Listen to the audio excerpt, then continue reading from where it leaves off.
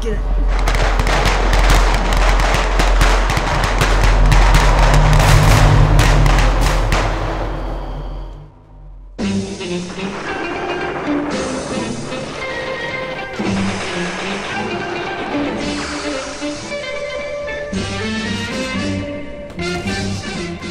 For those of us who weren't there, man, the Vietnam War has always been forbidden territory. A searing national void whose depths and horror we can never know outside of grisly Fogarty-scored movies and Mark Baker's Nam. Even playing Vietnam as kids seemed off limits, unless you did it under the auspices of Rambo. To full-on reenact it would be the ultimate heresy. A slap in the face of all the vets who died or were captured in the US military's first defeat, right? But they do it, in North Carolina. And you know who does it? Other vets. And a bunch of regular reenactors. I think we're ready for war.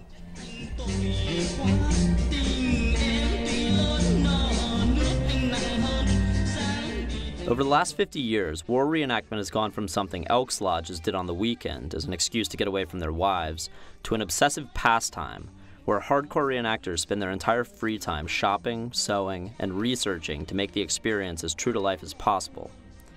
As the intensity of the reenactments has grown, the wars reenacted have raced forward in time, from the old favorites of the Revolutionary and Civil War to World War I, World War II, and every so often Korea.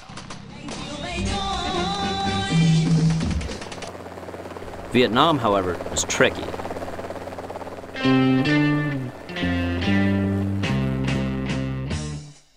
For starters, there weren't really battles. Most of the fighting was done on an ad hoc, day-by-day and night-by-night basis. To solve this problem, the reenactors we're with built a mock fire base out somewhere in the shit, picked an arbitrary year in the war, and just dedicated themselves to defending it from Viet Cong assault all night. Are you still in the service? No, I retired in 2005. I was in the Army, yeah. Okay. I got restarted in reenacting. I missed the camaraderie. But once you get out there and you get the feel for it, it's like, wow, these guys were studs. Even just a little taste of it, yeah. Just a couple of days, and these guys were out there for 40 days, 50 days in the snow, nothing. And you're like, wow, it sucked for 2 days. And I'd do it for a month. War sucks. It's true. Nobody wants to do it. No, except kind of you guys. For fun. It's true. Well, cool. Thank you very much. Oh, you're welcome. Good luck on recon.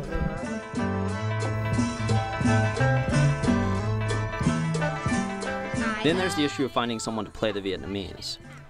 In our case, the reenactors just grabbed a bunch of kids from the local college and surrounding towns, which is kind of how Ho Chi Minh did it when you think about it.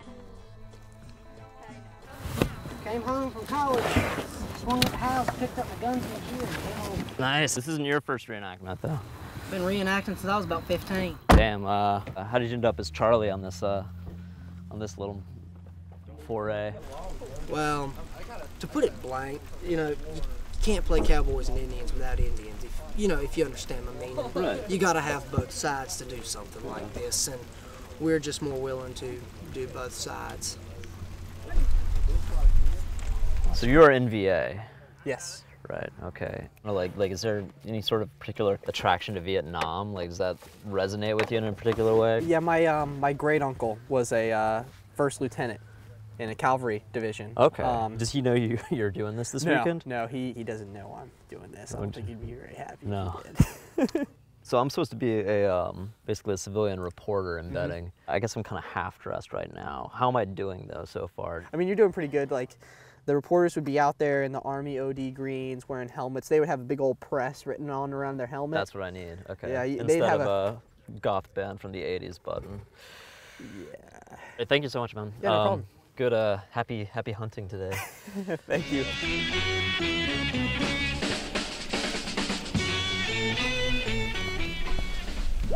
All right, tape rolling. Good morning, Vietnam. We're outside a fire base. The men you see milling behind me are members of the 89th Infantry. I don't know if the rest of this unit has gotten up and gotten dressed. Feels like they're taking a collegiate Saturday approach to this war. We've seen formations of BC irregular troops moving through that sort of area towards our, I'm thinking that's the northeast. It is pouring rain, which is great for the realism, but sucks for, I guess, the reality. Perfect weather to absorb the misery that is this ongoing war. Happy New Year, 1968. Yeah, we're going in. Skirting it. No, we're going in. Right in the middle. Okay. Should be quite a roughly silent movement with all the rain. Whenever you're ready.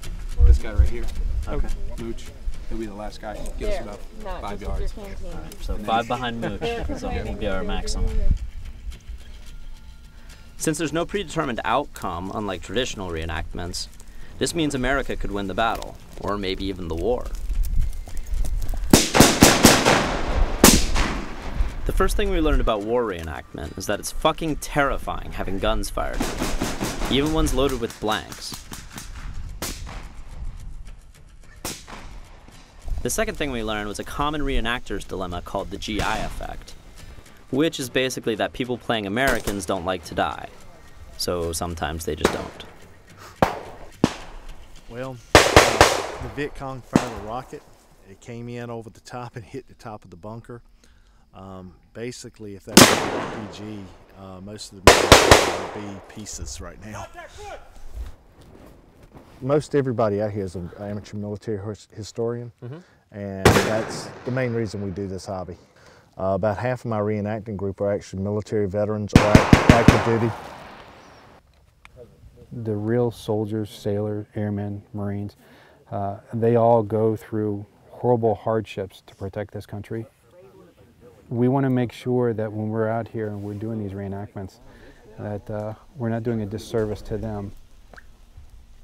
The realism of the combat makes it even more psychologically intriguing that ex-combatants would submit themselves to this guaranteed flashback trigger.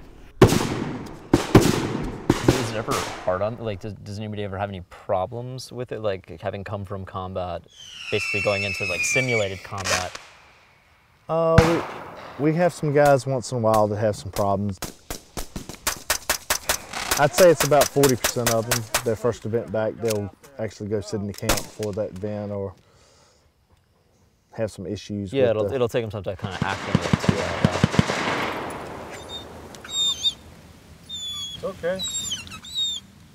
The horror and the terror is just shards of a veteran's experience in the military. Of course. And if we can focus on, the positive aspects as well as the hardships, the veterans, they really appreciate that and they really like that. We've been asked along, actually, by this recon unit made up of special forces guys that are going back out into the woods to try to flush out the dudes who are lighting up the fire base.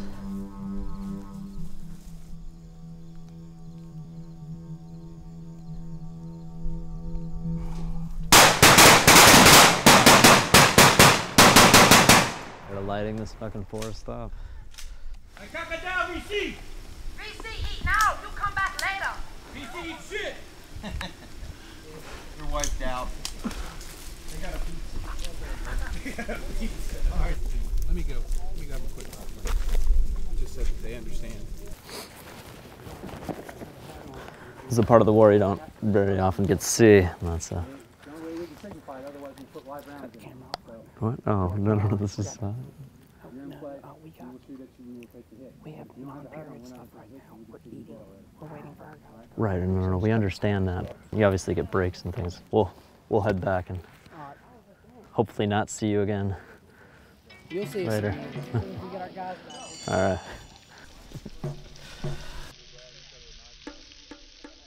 As night fell, we snuck away from the American unit we were embedded with and fell in with a bunch of VC and NVA regulars who were planning a nocturnal raid on the fire base.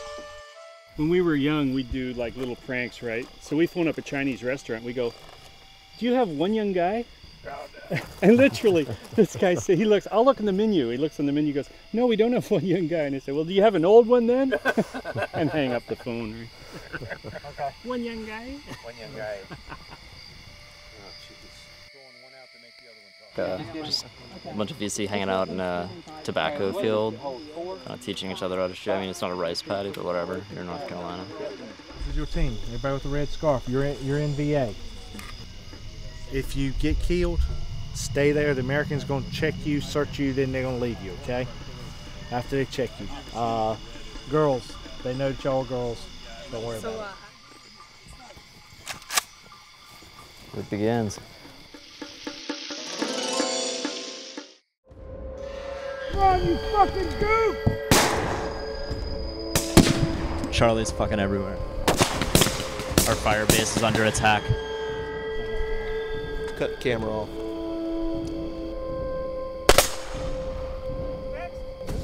So we just witnessed a war crime.